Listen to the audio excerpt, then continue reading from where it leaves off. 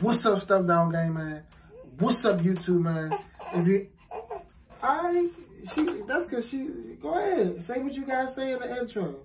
That's all she want, huh? She want the intro, right? Why you acting like you hungry and you already ate? You sleepy, good night.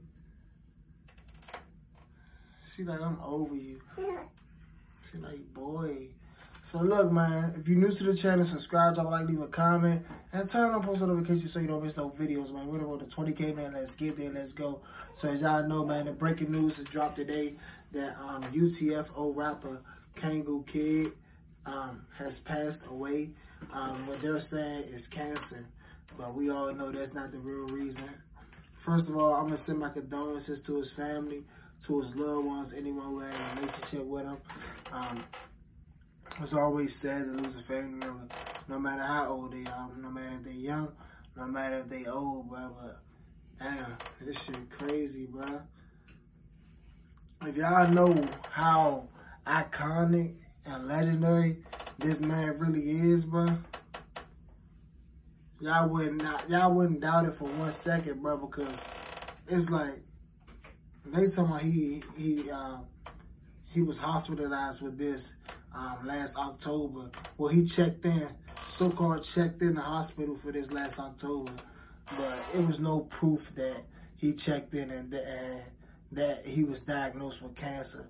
So it's funny that most of these celebrities who, especially if they old and stuff like that, like even some young people, like they always saying like just like the dude Virgil or Blow. I mean, they just said he passed away from cancer, bro. Like when the man was just in great health, bro. Like it was nothing wrong with him, bro. But soon as you try to do something to overtake them people, they knock you smack off, bro.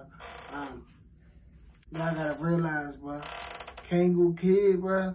He did a lot for the music industry, bro.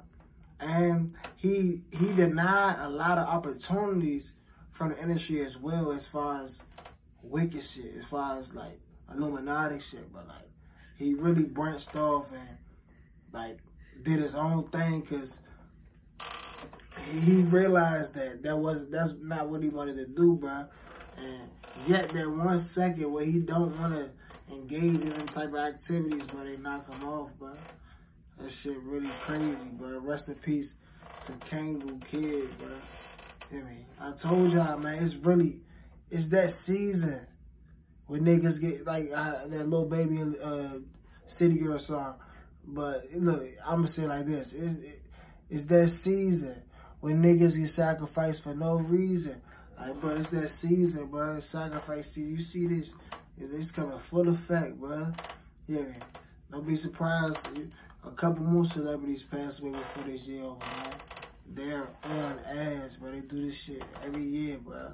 This shit don't stop, bro. Shit sad, shit wicked, bro. Let me know what y'all think in the comment section below, man. SDGM out.